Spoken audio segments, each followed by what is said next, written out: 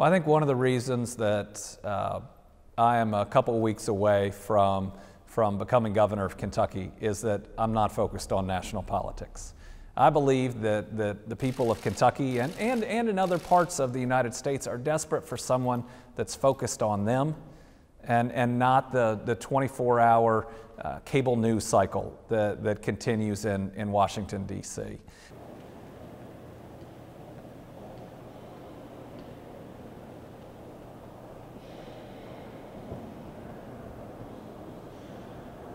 You have to show that that you're willing to try to make their life better.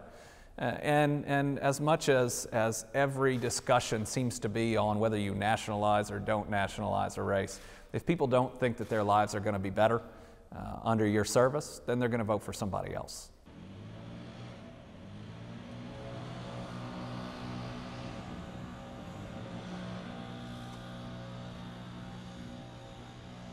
You know, we didn't have big national folks on our side. We just had to gut it out every single day.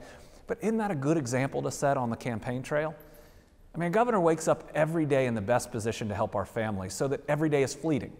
Every day that you don't put in a full day, every day you don't bring the very best that you have is a day that our families don't move forward as much as they can. In a state like Kentucky, we can't afford not to have somebody in this office that is going to give it their very best every minute they're in there. And I think I proved to the people of Kentucky that I'm willing to do that.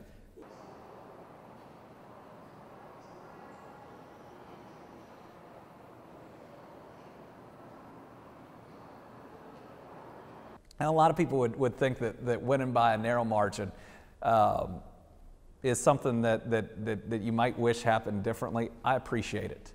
To me, it means every single thing that people did mattered. Every door of the million doors that our volunteers knocked mattered. Everybody who made phone calls to get people out to the polls, everything they did mattered. Everybody who stood up in front of a crowd or even talked to their families or friends and secured that one extra vote, that mattered.